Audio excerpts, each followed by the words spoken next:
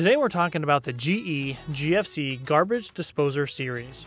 Ranging from a third to a half horsepower, the GFC series has multiple disposers for a variety of use cases.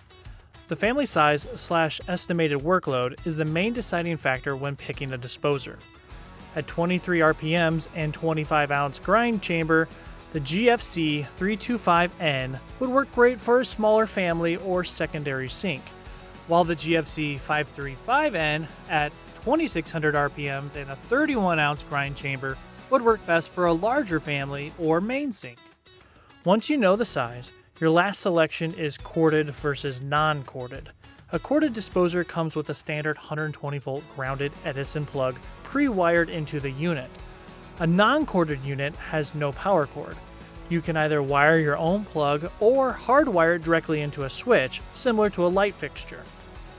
To learn more about the GFC Garbage Disposer series from GE, give us a call or go online to www.jacksonsystems.com. And as always, thanks for watching.